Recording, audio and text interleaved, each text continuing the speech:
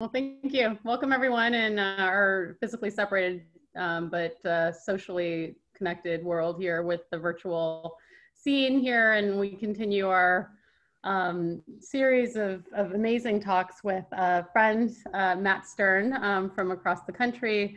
Matt does not require an introduction, really. He's done it all. He's just a really a Renaissance man, I guess we can say in some ways. So he is a professor at the Perelman School of Medicine at the University of Pennsylvania. He has trained all over from Harvard. He did his medical degree at Duke and then ended up at UPenn for his neurology training, and sounds like he's pretty much stayed on in the East Coast there, and has really just, popped around in many societies. He was I think it was it the president of the Movement Disorder Society at some point. He was just did so many things, was really active in the American Academy of Neurology.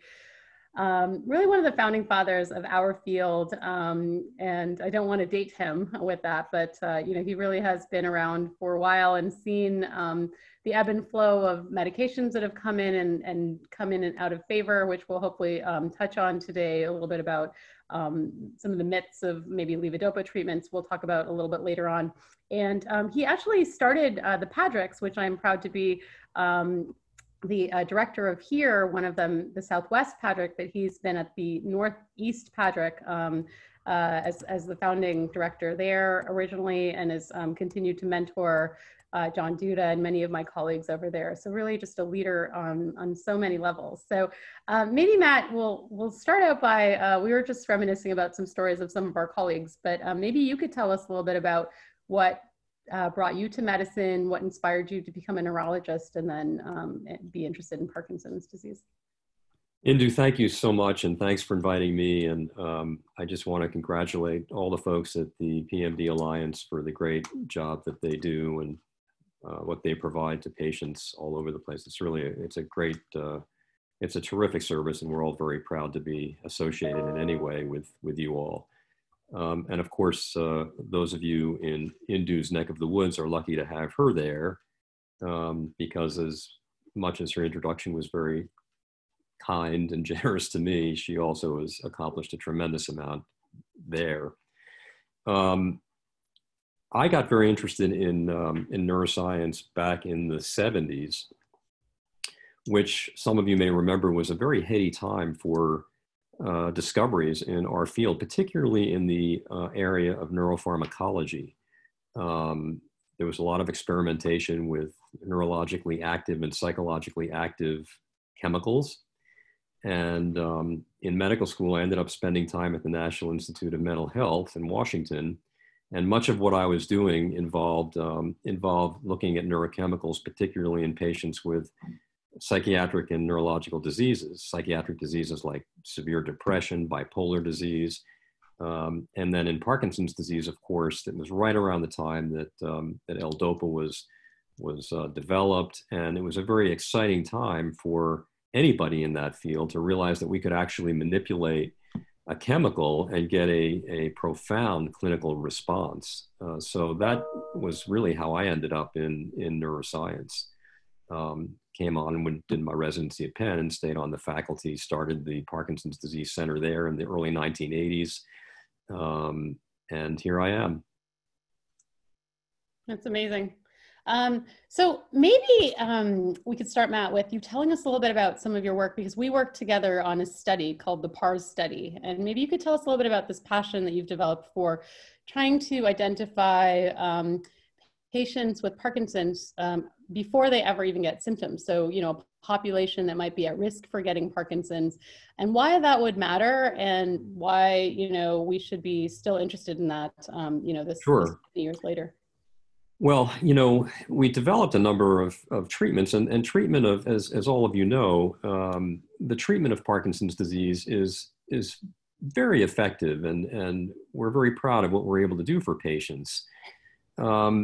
But we realized pretty early on that patients, of course, as you know, continue to evolve symptoms. And even though patients live with Parkinson's for years and years and years, it was very early on that we realized that if we were really going to make a dent in the long-term natural history of Parkinson's disease, we were somehow going to have to figure out how to slow the progression of disease down. And in the mid-1980s, early 1990s, we got very excited about some of the mechanisms that were being uncovered, particularly in animal models, that suggested that we may actually be able to interfere with the disease process. And beginning in the mid-1980s, we began a series of clinical trials to actually look and see whether we could slow down the progression of Parkinson's disease with chemicals. I won't go into the details on the mechanisms of action, but suffice it to say, most of these compounds were very exciting in the laboratory and ultimately did not pan out to show a significant effect in these clinical trials. And we began to ask ourselves, well, why are we seeing these robust changes and effects in the laboratory, but we're not seeing these changes when we do these clinical trials in patients with early Parkinson's disease? And what began to intrigue me and others was the concept of not getting in there early enough with our therapies. That by the time patients were developing clinical symptoms, there were changes that may not be significant to patients in terms of how bad their symptoms were. But in order to actually affect changes in those pathologic changes, we weren't getting in early enough. And so the whole concept of how can we start these therapies earlier, that would require diagnosing Parkinson's disease before patients develop symptoms. And I think everybody agreed that was really the challenge, was really trying to figure out 10 years before patients develop Parkinson's disease, would that be the right time to introduce some of these therapies? And that's really what the impetus for this effort amongst me and my colleagues and Indu and others to look at markers of Parkinson's disease. We knew at Penn, for example, for many years, we had done studies in the 80s on smell function, for example. And we were able to show that patients, even in the very earliest stages of Parkinson's disease, had a profound loss in their sense of smell. Many of them didn't even know it. So that was a clue to us. Even as far back as the mid-1980s, it was a clue to us that something is going on before patients develop tremor and slowness of movement and the other Parkinsonian symptoms. And we use that to sort of further our work and our energy in uncovering other potential markers of Parkinson's disease. And that was the impetus for starting this study called the PARS study, which was really the first study of its kind to see if we can identify patients with Parkinson's disease before they actually develop Parkinson's disease. And I won't go into great detail, but suffice it to say that we identified a large number of patients who did not have Parkinson's disease, but who had significant loss of their ability to identify odors, smell loss. And we took a group of them and we imaged them with a dopamine receptor ligand. So we could actually, at that point, 10 years ago, or even more now, look at dopamine, something called the dopamine transporter, which was a measure of dopamine function in the brain. And what we found, and this is actually, the latest version is in press now, it's soon to be published, is that about 2/3 of individuals who were normal at the time they were recruited into the study, but had loss of sense of smell and had an abnormality on that dopamine scan, developed Parkinson's disease in 6 years of follow-up. So that is a remarkable observation. That basically tells us that we now have the tools to identify patients that are at risk for developing Parkinson's disease. And the next step in that whole process, of course, will be to figure out a way to identify these in large numbers and actually do a clinical trial to see if we can actually delay the onset of Parkinson's disease. And I want you to put this in perspective. If you live with Parkinson's disease for 30 years, let's say, and if you're 50 years old, you're going to live with Parkinson's disease for a long time. And we can actually slow the progression by a few percentage points a year, a small amount.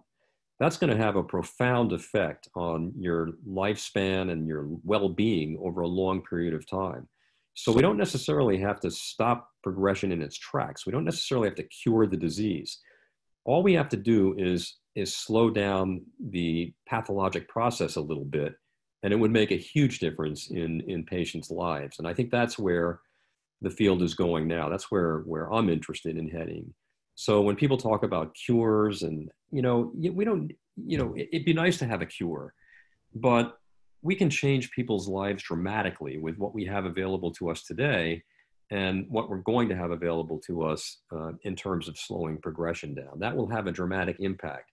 So my mission is not necessarily to cure Parkinson's, it's really to substantially reduce its impact so that you basically have it, but it's not having the impact on your lives that it may have now. Wow, that's really right hot off the press. I had no idea. And inviting you here today that we would find out something that's just literally going to be published in the next few months. So that's really exciting. That is really exciting. I was not aware that that was the update. So within 6 years, many of these people were converting to Parkinson, 2/3. That's right. And these patients did not have Parkinson's disease when they came into the study. So, and it's huge, because if you can begin to imagine, well, how can we convert that into a clinical trial now? Can we recruit hundreds and hundreds of these patients that are destined to develop Parkinson's disease and enroll them in a clinical trial to show that we can actually slow down the onset of disease? I don't know what you think, Indu, but I've always thought that some of the drugs that we had would have worked had we used them at the right time. Take an MAOB inhibitor, for example. There were enough signals with that, even in early disease, that what would have happened if we moved the whole pattern backwards about 5 years, and that little 2-point change in UPDRS at the end of the Adagio study, for example, what would have that looked like had we started the therapy 5 years before symptoms started? Yeah. And I think that's it. No, I think that has been a lot of the question is by the time people present in our offices with motor Parkinson's, so with a tremor, with stiffness and slowness, the cat's kind of already out of the bag, and we've already had some changes in those cells to a significant degree that maybe, far on in the sort of the progression. And if we can kind of back that clock up and look for this population that might be at risk, it would be really exciting. And even to the patients that are out there and the caregivers that are watching, I think it's still very important. One might say, well, I already have Parkinson's and I've had it for 5 or 10 years. Why do I care about this data? There is could you just speak to, because I know that we've talked a little bit about what the chance of a first degree relative who is related, and maybe we could define what that is as well before we speak to that. Let's say you are that person who's 50, who's had Parkinson's, who then goes on and has Parkinson's for 30 years. What is the chance of somebody who's related to that 50-year-old of getting Parkinson's disease, either their child or their brother?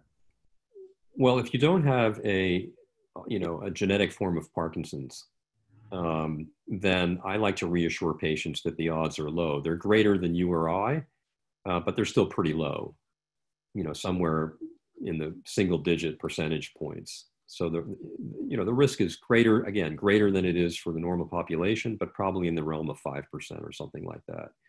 So I don't like folks to get nervous about having an offspring or kid or relative with Parkinson's disease unless they have one of the genetic forms of Parkinson's disease, which most people don't. Oh, right.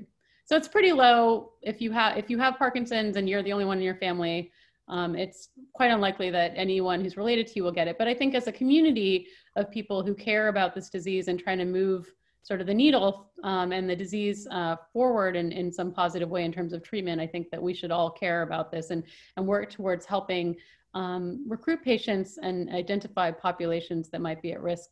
So you spoke about the sense of smell as the main thing, and then also this imaging study. Were there other things that, was that 2/3 just the sense of smell, or were there other factors like? Well, we now know, we looked at that. We looked at constipation and, mood and things like that. We now know that there are a number of factors that predate the onset of symptoms. For example, a disorder called REM sleep behavior disorder. This is people who act out their dreams, and they flail around at night and throw themselves out of bed. It turns out that somewhere, upwards of 50% or more of those individuals will go on in the next decade and develop Parkinson's and other neurodegenerative disorders. So that's another clue that something's happening long before patients develop the typical symptoms of Parkinson's disease. We also know, for example, that if you ask patients with Parkinson's disease about their history of constipation, a common problem that a lot of elderly people have, but it seems to be a little higher in patients with Parkinson's. And we now know that the gut also has pathologic changes that are not dissimilar from what we see in the brains of patients with Parkinson's disease. So there's a signal there as well, and there's a connection between the GI tract and the brain. And there's a lot of interesting research now on that you may have heard about the gut microbiome, the sort of the population of bacteria in the gut, and how that may relate to the onset of neurodegenerative diseases like Parkinson's disease. And you'll hear a lot more about that in the next few years. So Matt, if you had a patient population, let's say we had 5 people that had this abnormal sense of smell, and let's say had a DAT scan that looked like it was, starting to be changing, what would you do with them? What would you tell that population? It's a really great question, Indu. And we're at the point now where I've actually had people who've had that, or at least had an abnormal sense of smell and REM sleep behavior disorder. And they come up to you and they say, well, okay, I've got REM sleep behavior disorder. It's been diagnosed. I don't have a good sense of smell, or I don't have any sense of smell at all. What should I do? And this gets really controversial amongst me and my colleagues. And all I can tell you is what I would do. Yep. And that's what we want to know. I would probably get a DAT scan on that patient. And if the scan was in the abnormal range that we see in preclinical Parkinson's disease, here's what I would do. And this is, I wish this wasn't being recorded, because someone's going to come back and make fun of me for this. But there's enough tantalizing data on MAOB inhibitors that I would probably start that patient on an MAOB inhibitor. Harmless, doesn't seem to have any long-term adverse effects. And why not? It might help. If it works a little bit, then that would be a good thing. And then there are a whole lot of lifestyle things that have received a lot of attention in Parkinson's disease, like exercise, for example. There is data that exercise reduces the risk of Parkinson's disease, certainly reduces the severity of Parkinson's disease. Diet, the Mediterranean diet has been studied, and it appears to have a lower risk of, so there are lifestyle things, stress reduction. It might help patients with their retirement planning. So there's a whole lot that could be done if you knew you were destined to develop this. Not that there's not a lot we can do now, and perhaps we'll talk about that, but I think we're okay. We're in an era where we can begin to talk about the importance of making this determination before patients develop symptoms. Okay, that's great. And I'm so happy to hear people talking about lifestyle, because that's something that I, spend a lot of time and energy caring about and trying to, study separately, as you know. So I think that is a huge component. And I think that you also, when we were speaking earlier, you talked to me a little bit about, and this is a little bit of a tangent, we'll get back to sort of what we were talking about, but I think you were talking about empowerment and also attitude of patients, and sort of customizing things, and the people that you feel are the recipe for success. Maybe, because I don't want to miss out on that, maybe you could tell me, since you have such a wealth of experience and knowledge, and people are saying that you look too young to be a founding father already. So you've already got some compliments here in the chat, but since we have you here, and we can pick your brain a little bit. Well, I think that, those are really important questions. And what I've learned after many years of spending time with patients, some of whom have become really close friends, is that what's important to an individual patient is not necessarily important to the person that walks in your door next. And what is important for us as clinicians to do is to try as best we can understand what it is about that individual patient that determines their sense of well-being. And that differs from individual to individual. And I think it's really important for us to get a good handle on that individual patient's sense of well-being. What is it that gives that person their own sense of well-being, and how can we help facilitate that? And medications, of course, is only part of it. It's understanding, that person's lifestyle and how we as expert clinicians can use our expertise to help them achieve that. And you never know what goes on behind the closed examination room door. So that, some of our most famous colleagues, I'm not sure are necessarily so terrific behind that exam room door. But it's something I've learned. And I may not recognize a patient's face that I haven't seen in 6 months, but I can tell you what their golf handicap is. And I can tell you the last time they went fishing and what they caught. And I think it's a really important skill to develop as a good clinician, because there is so much we can do even now, forgetting the slowing progression. In a sense, the therapies that we have available to us now have allowed us to alter the natural history of Parkinson's disease. And many of my patients are, as I said, are my friends. I play golf with them. They're living rich and full lives. And that's sort of our goal. I always tell my patients that my goal is to help them die young later. Well, you have the fountain of youth for sure there, Matt. So you got to give us some of your secrets. But I think that's really powerful because, we don't learn these things in medical school. And, I ended up doing a board in integrative medicine last year and have spent, 20 years being a Western trained doctor, but trying to figure out, the key to guide my patients both at the VA side. And I have a lot of younger women patients that I had taken care of at the UCLA side. And every patient is different. What makes them tick is different. How to even ask that and get sort of under an understanding of, really their purpose in a holistic way is I think an art that we don't teach really that well in medical school and probably in residency or, even in fellowship. It's something that you gain insight. So when you're thinking about that, and I think it will be helpful to patients maybe to help them to formulate what that is for them. How do you ask that, to a patient? How do you kind of evolve the conversation to ask well, I don't think what well-being is, or, yeah, it's not a single question. It's really, I think you have to be sensitive to individual patients. And, the tendency amongst busy doctors like us dealing with Parkinsonian symptoms is to ask the patient about their primary symptoms. How's your tremor? How's your slowness? Is your medicine effective? Is it wearing off? And patients will say, my tremor's doing pretty well. I could use a little bit better treatment. And you focus on that. And it's unless you ask them about their mood. How are you sleeping? How are you feeling? Are you sad? Are you anxious? Do you have pain? That we begin to get a handle and that patient begins to open up. And I remember, I'll just tell you one quick example. I had to give a talk once on the non-motor aspects of Parkinson's disease. These are symptoms that are not the typical motor symptoms like tremor. These are symptoms like depression and anxiety and pain, bowel and bladder problems. And in order to give that lecture, I decided to set up a video camera in my office. And the first patient that walked in was a 53-year-old man. And I said, do you mind if I videotape this session? He said, sure. And I said, how are you feeling? The typical question that we ask. And patients don't want to tell their doctor that they're feeling badly. They don't want to be told they're doing well. He said, I'm doing okay. I said, is anything bothering you? Does your tremor bother you? He said, yes, my tremor sometimes bothers me. And I said, well, if we treat that tremor, if I increase your medications and make that tremor go away, would you be happy? He said, absolutely, I'd be thrilled. That would be great. Thank you very much.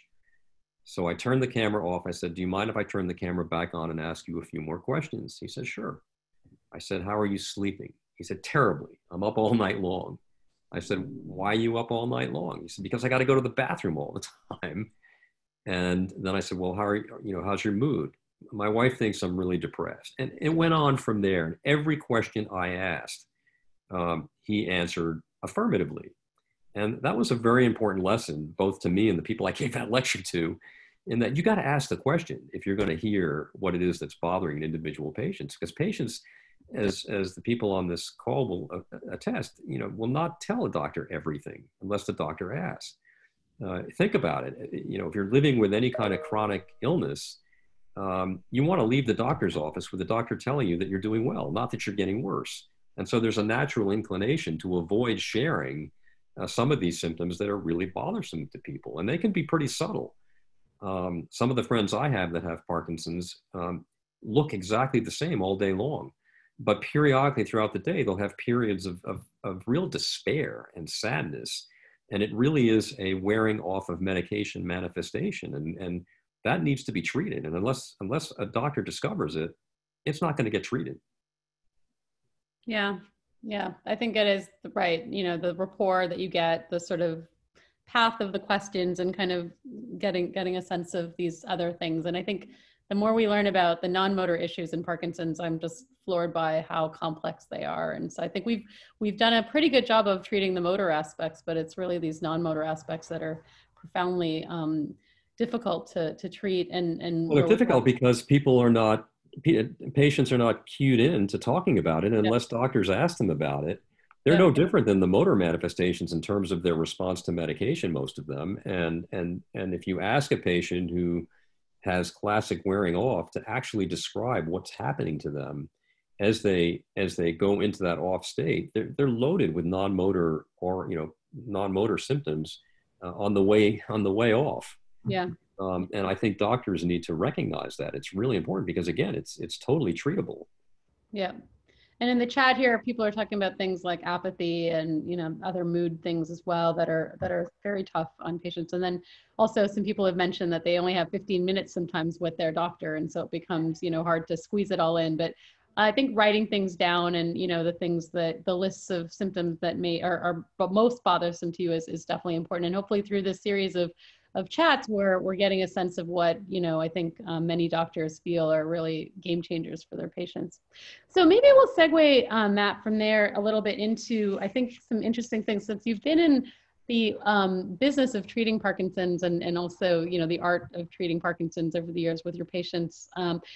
Maybe we could talk a little bit about levodopa and sort of the evolution of, you know, kind of how you see when it kind of got started out there as a therapy, and then also some of the myths and the hype and the media and sort of the dopamine, the sort of fear of taking levodopa as well, and maybe bring us sort of from sort of the beginning, because I think you did that well in the you're hosting a number of talks on this Panorama Patient Network that you had talked about, and we'll put that in the links here. But Matt's done a beautiful job of interviewing some of our colleagues out and some patients as well have been involved in that series as well. And so I think we can definitely point patients in that direction to watch some of those videos. But I think you do a nice job of talking about the history of levodopa and sort of bringing us up to the current sort of situation. So perhaps you can help us meander through that conversation a little bit. Well, I mean, it was a very obviously exciting time for neurology in general and medicine in general, because this was the discovery of levodopa was really a remarkable turning point in the treatment of Parkinson's disease. And I urge you to watch the movie Awakenings, the Oliver Sacks book that was turned into a movie. It's a fabulous movie, and it talks about the early days of experimenting with levodopa, and it took real perseverance, because this is another example of where the initial trials were negative, or there were so many side effects because you had to use so much of levodopa. This is before we combined it with carbidopa. But once we did, it became just a dramatic treatment for patients with Parkinson's disease. And the problem initially was that, you know, we just used as much as we wanted to get patients moving again.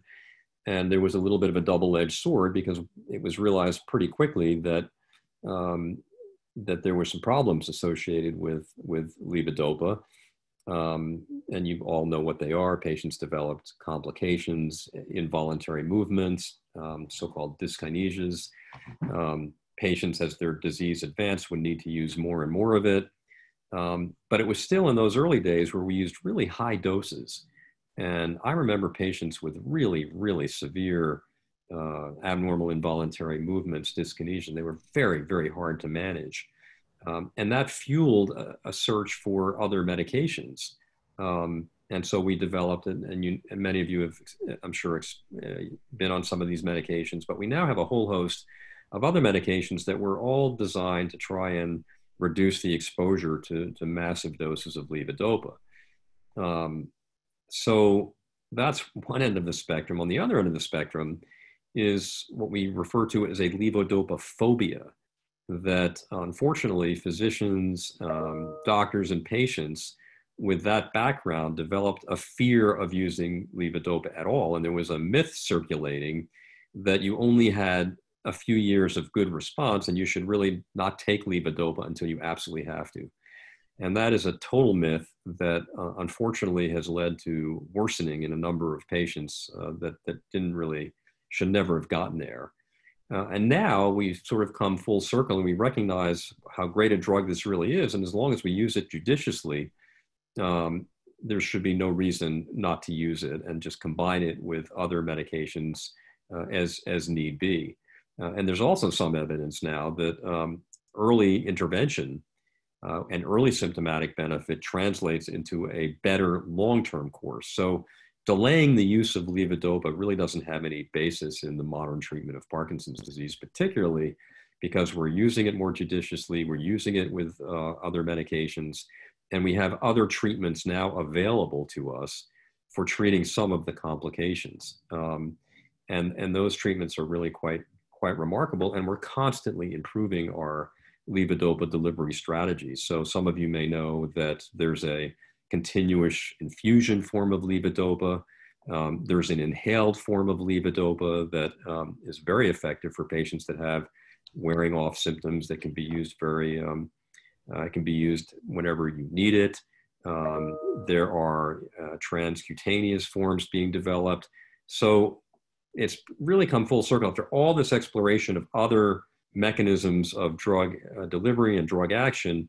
We're now looking for the best delivery strategies for levodopa because it's such an effective drug. We're trying to get approximate as closely as possible what happens in the normal state. So it's really been a dramatic story over these last 50 years, and I still marvel at it. Okay. Yeah, I totally agree. And I think that sense of the phobia has really put patients and doctors sometimes at a disadvantage in the sense of, you see somebody with profound disability sometimes, and they're not able to do the lifestyle things like exercise, which I think you and I would agree are hugely important from even day one of Parkinson's. And they're kind of losing out on the sort of beneficial things that may be helping sort of modify their disease because they're worried about taking a medication that really can, change their lives. And I also think that there's been this sense that they have to keep it in their back pocket until some rainy day because it has a limited time of efficacy. Could you speak to that limited time of efficacy? Yeah, it's just not. It's just not true, and I think it's bad practice. So, if someone asks me when to start levodopa, I started when patients have symptoms, and for a long time we used to start with dopamine agonists. But if you think about the side effects of dopamine agonists, and were we really providing patients with the benefit of reducing levodopa exposure? No, everybody sort of ended up on the same combination after a few years, and they did well as long as we kept the dose reasonably, at reasonable levels. But the point is that I am much more compulsive about having a patient live normally. Even that 55-year-old or 60-year-old who's working, who has a little tremor, I'm much more compulsive about having them live as normal as possible from the beginning. And so I don't hesitate to start with a little bit of levodopa right from that point. I discuss it with the patient. I discuss my long-term strategy, and will often start a patient on a few hundred milligrams of levodopa right then. Could you speak a little bit, because you did on that, the Panorama Network episode about the L-DOPA study and what we found in that study that was, I think, kind of surprising? Well, yeah, despite the fact that we've been, had years and years of experience with levodopa, there had never really been a good dose response study in early untreated patients. And we were interested to know whether levodopa had any bad effects on patients. We tried to sort of address this myth.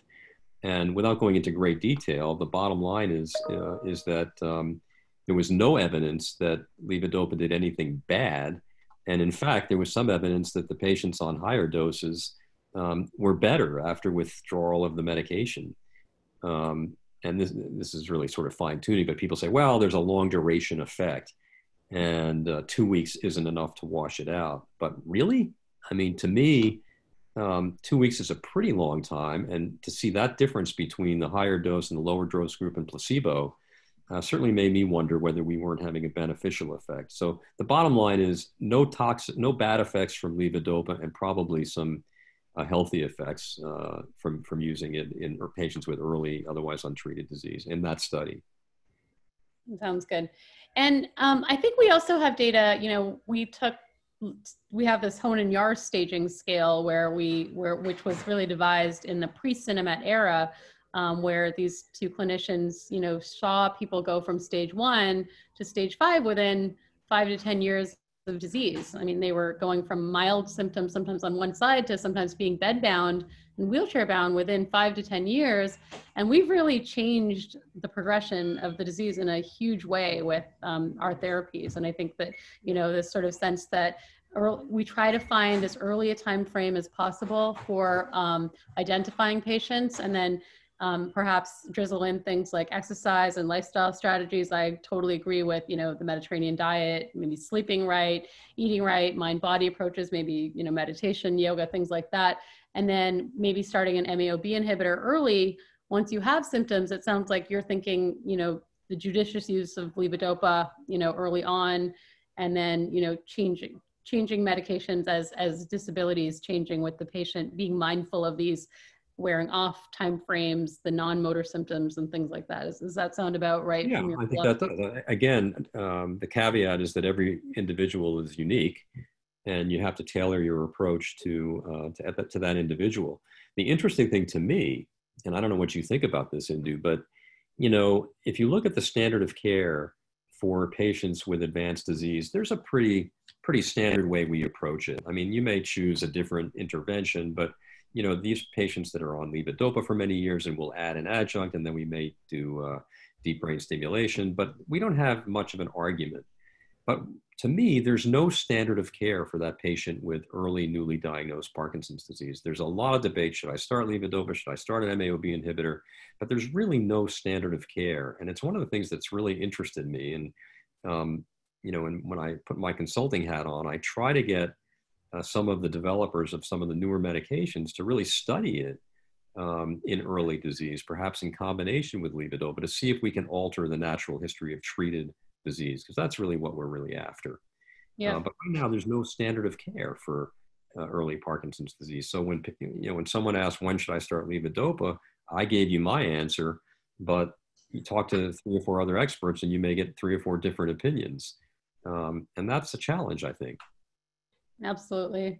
Well, it's good to hear though from you, because you've literally, I feel like these pendulums swing as we've been in practice, and there's sort of this phobia and then now an adoption that it really, you know, does make a difference. But I think that you and I share the thoughts that I think trying to find out what makes people's lives rich, what makes them tick, what they enjoy, what brings them, you know, happiness is really key. And then trying to keep them doing those things as best we can as doctors for as long as possible is really my hope, not to worry too much about this scale or that scale or, you know, these other things. And I think some of the thoughts that you've also been talking about is sort of looking at more patient-centered outcome measures and ways to really capture some of these things that I think we've not done terribly well with some of our scales historically. Maybe yeah, for sure. I think you're exactly right. I think the scales that we use do not tell the story. And so if I'm evaluating a patient, what do you think the patient wants to feel? Better, or the knowledge that their rating scale is a little bit better, even though they don't feel any different? So I'd much rather hear how a patient is feeling. Are you better? Do you feel well? What's bothering you? And then before they leave, am I supposed to tell them, oh, guess what? Your tremor scale is a little better than it was 4 months ago. I mean, it doesn't make any sense. And yet that's what we're measuring in these clinical trials. Yeah. And I think the methodology is really leaves a lot to be desired. Absolutely. So you've been really in the know of the dopamine agonist, you know, time frame of when it came out and how it's was in favor, and then, as it's come up, maybe you could speak, because we haven't really spoken much about this, maybe for 5 minutes, a little bit on the impulse control disorder issue. We had Dan Weintraub, who's a close colleague of yours, come on, and I know that you guys created this QUIP scale together.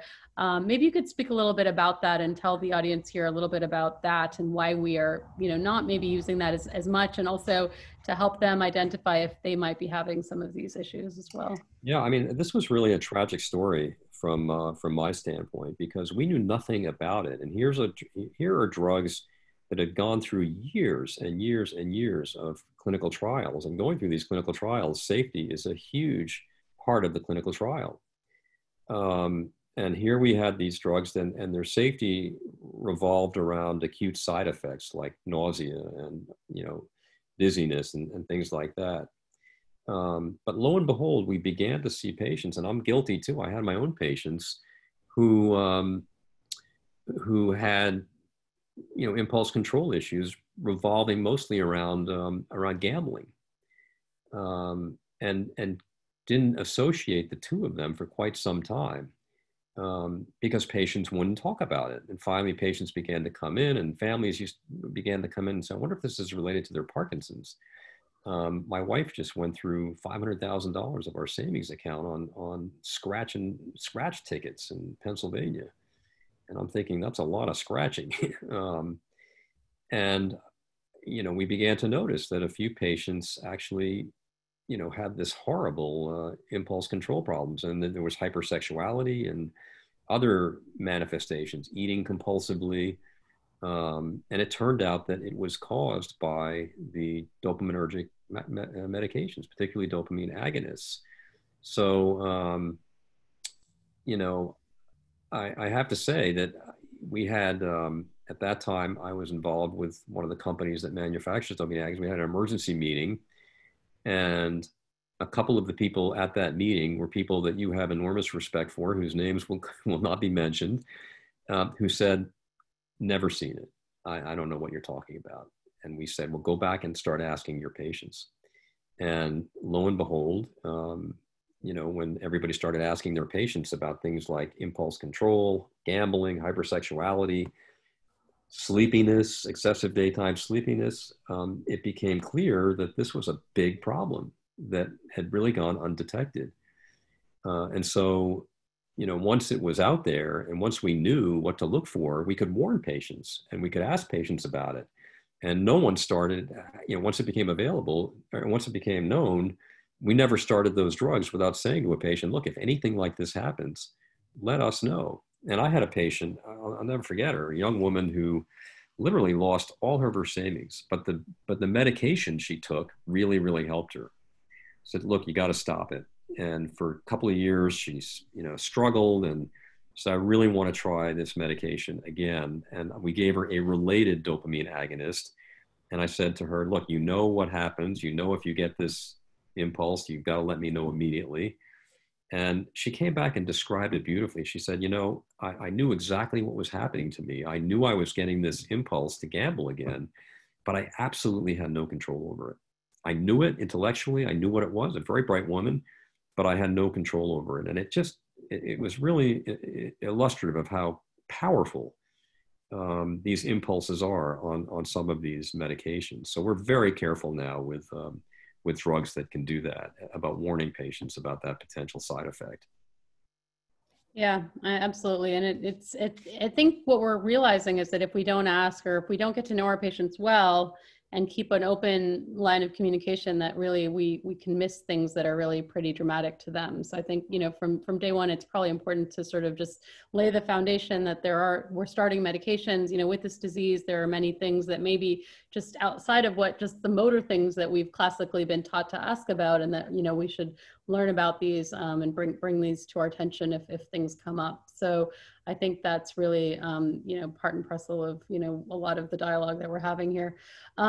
So I wanted to ask you, as we've sort of talked a little bit, some people are asking more about the issues with what you were talking about with the wearing off and the non-motor offs. Maybe you could speak a little bit more to that, because I think that is something that we maybe you can define what on is. Maybe you could define what off is, and also what these sort of, these sort of non-motor. Yeah, I mean, I don't love the terminology here. And I think there's always a little bit of a semantic issue between what you and I know, what you and I talk about with each other when we talk about on and off, and what patients really understand that to mean.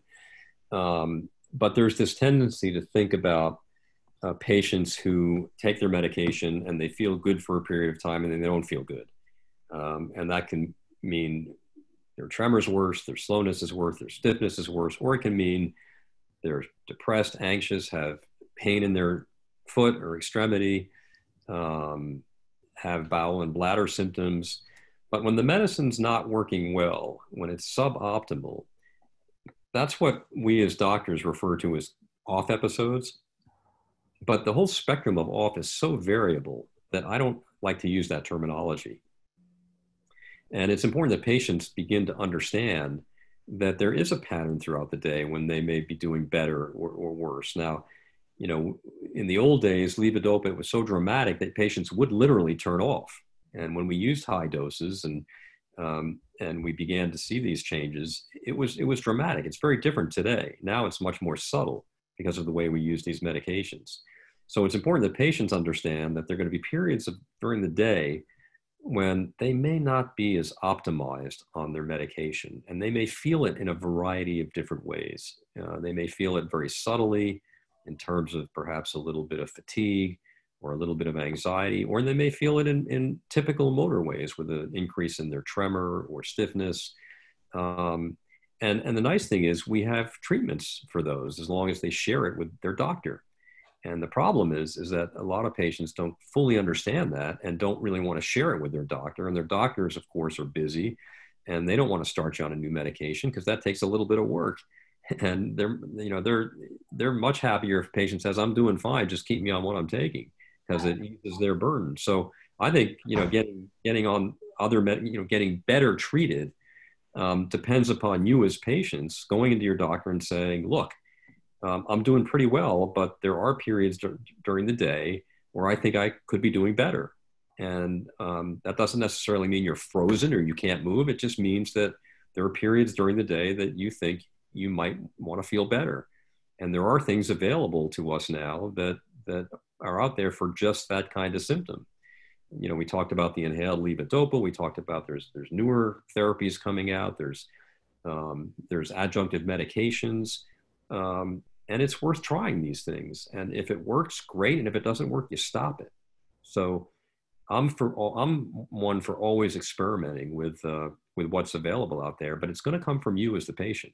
You got to go to the doctor and say, "Look, I want to try something. I'm doing well, but I'm not doing 100%. I think I could be doing better." That sounds good. So quick question. So what are since you've been in the know of, the world of Parkinson's for a number of years, if you were to say, what are your top 5 new medications in the pipeline or that are recently out that you really are kind of excited about? Oh boy. That's a tough one. I'm excited about. Well, and you did want me to just free flow when we talked about. No, I'm excited about the novel levodopa delivery strategies, all of them. I think those are really improving our ability to more closely approximate what happens in the natural state. I'm cautiously optimistic about the anti-synuclein therapies. But I would say cautiously optimistic. These are, for those of you out there, these are therapies that are designed to limit the accumulation of proteins that might accumulate in the brains of patients with Parkinson's disease. This is another technique to get at the underlying mechanism of disease. The problem is that these studies, again, have been done on patients with early Parkinson's disease at a time when, making those changes may be difficult to prove. But I think the concept is really a novel one, and it's an intriguing one, and I hope that we see some benefit. And because there are at least 3 of those out there, And there are at least 2 new forms of levodopa delivery. I'll say those are my Those top are the 5. 5. Okay. All right. Another question. I think there's been a few questions in the chat about toxicity of levodopa. Could you speak to that again and just, say one Yeah, word? so there's no evidence that levodopa is toxic to nerve cells. This has been proven in any number of different ways, including years ago, patients got high doses of levodopa that didn't have Parkinson's disease, and the brains, looking at those brains after death, those brains were normal. There's no evidence that levodopa is toxic in animal models. And the study that Indu referred to earlier was a study in patients with Parkinson's disease using variable doses of Parkinson's disease. There's no evidence that patients that got the higher doses did worse. So the bottom line is there's no good evidence that levodopa is quote, neurotoxic. So this group on our chat here is quite interested in advocacy. And I think that, they're really, I think with the times that we're in right now and the sort of sense that we may be at a resetting time for, medicine and the future. I was wondering if you could speak to what you thought as patients they could advocate for. What are like some number 1 or 2 kind of advocacy things that they could do? And I think we've had Bas and Mike Oken on with ending Parkinson's disease. Tanya Samuni was on. We've had a number of people that have really spoken to some ideas, but I wanted to get your opinion on what are the top 1 or 2. I think I hate to be mercenary about it, but I think the most really important thing is federal funding for research in terms of advocacy. Because I think what the funders sometimes don't realize is how much can be accomplished by supporting research in Parkinson's disease, because we're learning so much more about not just Parkinson's, but other neurologic diseases and the way the brain behaves by research that improves our understanding of Parkinson's disease. So advocacy for research funding is critical, particularly in our current political climate. Really, really important that the NIH get maintained at a high level. I think that's the biggest thing of all. The other thing that just came to mind is that, diseases of aging, like Alzheimer's disease, is really going to reach epidemic proportions. We're not equipped to handle it, really, medically or lifestyle-wise. We don't have the support to handle it. So I think advocacy groups have to, it would behoove them to work hard to try and get more funding for supporting our elderly population, which is growing dramatically through a variety of means. But that worries me. We're all living through a pandemic right now, but aging and diseases of aging in the next 20 years are going to be, reach epidemic proportions in this country, and it'll be like a pandemic in a different way. Also, there's just there's so many questions in the chat. I think it's going to be hard to cover all these. We might have to have you come back again, Matt. But I wanted to just have you speak about one last question about levodopa. So there's been some questions about, like, is there a cap to how much Cinemed I can be on? Is this affecting other organs in a negative way, like liver and things like that? Could you speak to that? And then I want to ask you one other thing. Yeah, we haven't seen evidence that levodopa affects other organ systems in a negative way. And patients metabolize it at different levels. So you can't compare yourself with your next door neighbor who's taking levodopa, because what is a really high dose with side effects to one is a low ineffective dose to another. And we're all different. We all metabolize drugs differently. So we sometimes have to use high doses in some patients. Okay, that's great. Because yeah, people always think that there's like a maximum number of pills or, things. No, there really isn't. That's great.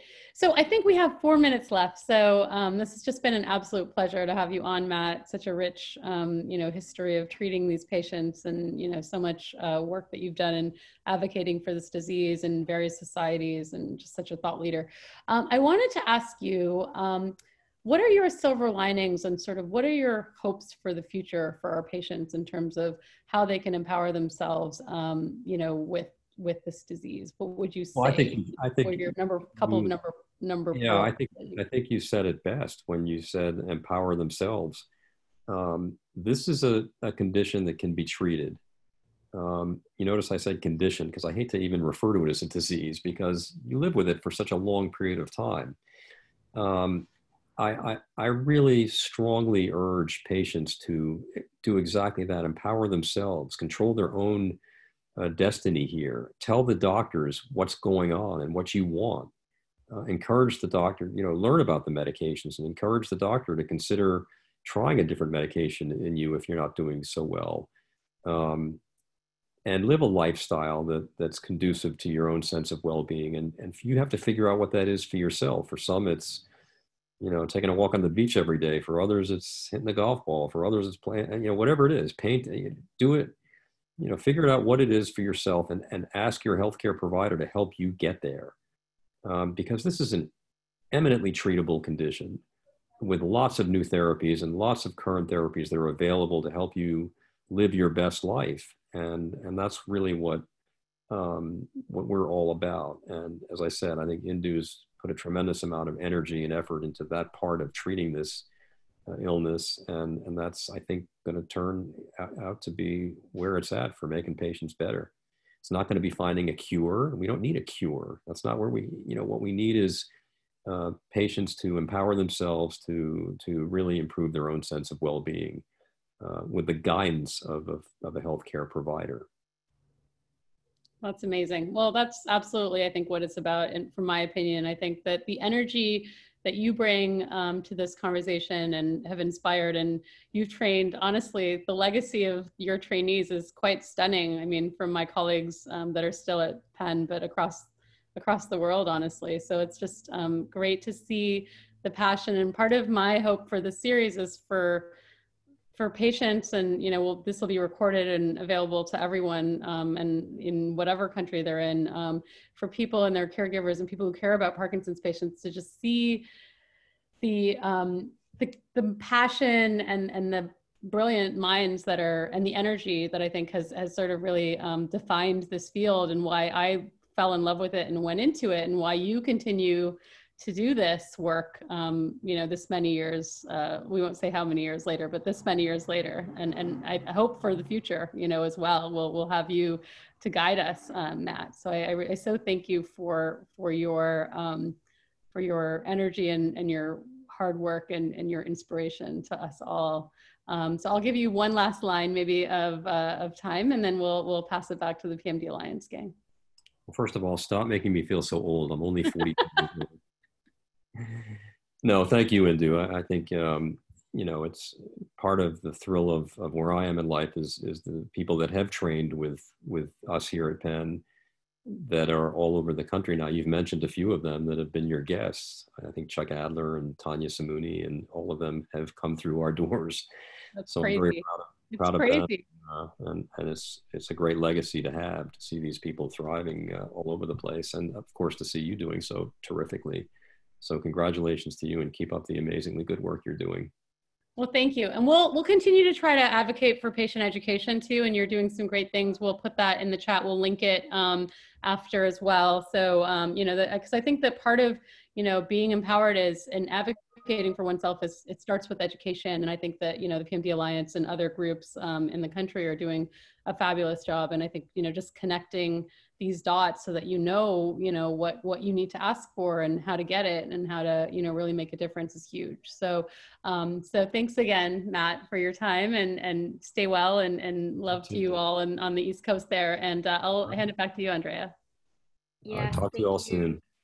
Thank you, Dr. Stern. Thank you, Indu. Let's give them a big gratitude wave. If you've had your camera off, let's turn it on. Thank you so much. We covered so much. We can't wait to have you guys join us again. Bye now. Thank you. Bye, guys.